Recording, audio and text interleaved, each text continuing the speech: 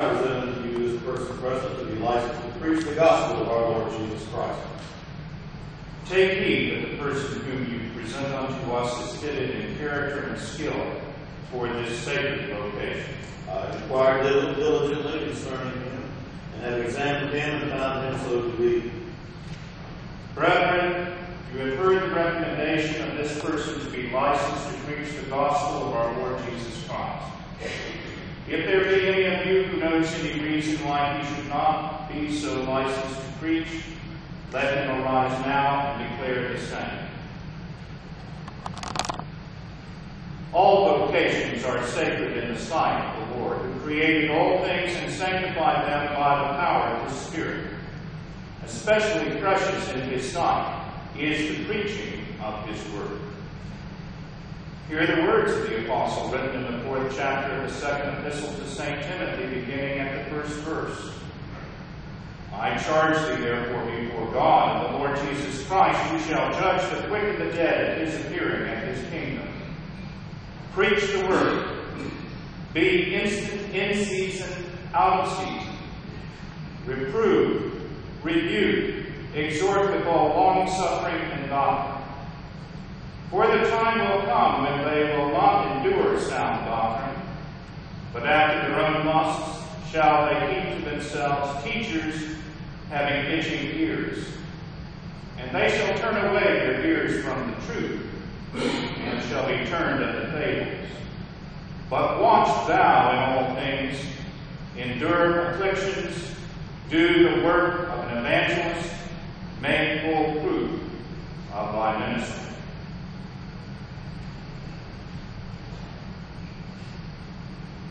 Dearly beloved son, have you carefully considered the duties and responsibilities which you are about to undertake in the Church of God?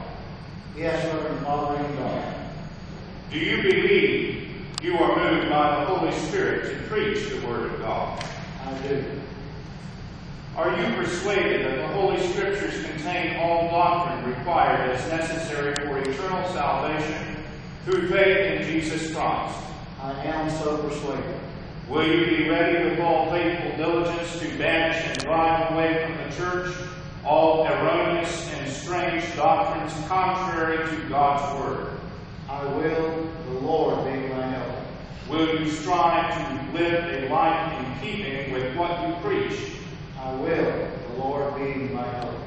Will you reverently obey your bishop and other chief ministers, who, according to the canons of the Church, may have the charge and government over you, following with a glad mind and will their godly admonitions, and submitting yourself to their godly judgments? I will so do, the Lord being my help. May God Almighty bless you in the execution of this work.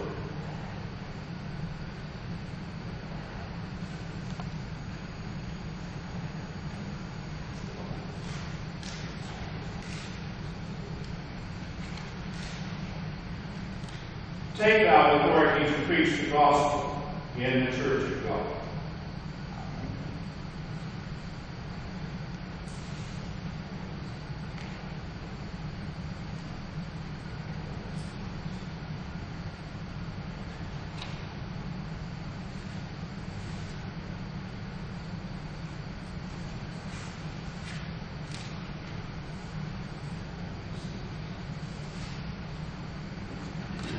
For the preaching of the cross is to them that perish foolishness, but unto us which are saved it is the power of God.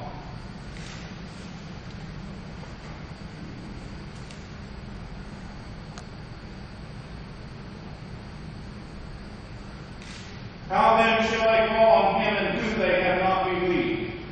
And how shall they believe in him of whom they have not heard?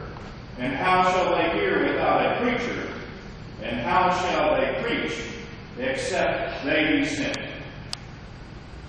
Our help is in the name of the Lord. Blessed be the name of the Lord. Let us pray.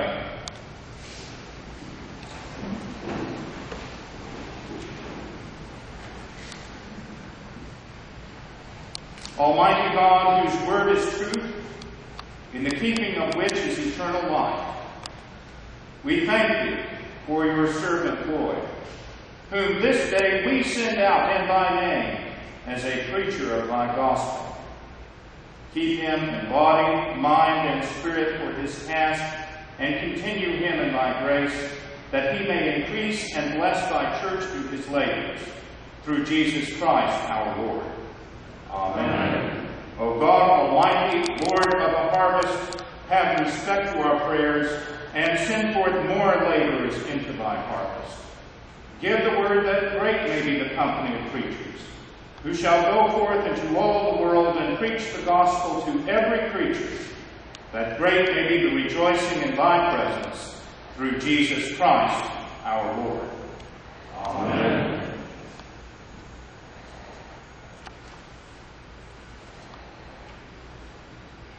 Unto God's gracious mercy and protection we commit. The Lord bless you and keep you. The Lord make his face to shine upon you and be gracious unto you. The Lord lift up his countenance upon you and give you peace, both now and evermore. Amen.